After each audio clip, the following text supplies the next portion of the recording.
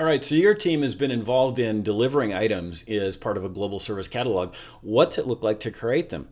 Let's take a look at adding the new employee documentation item.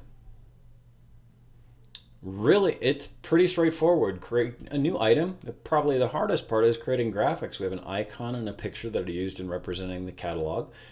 We use this common shared workflow that does most of the work for our fulfillment, and we set our delivery commitment of 5 days.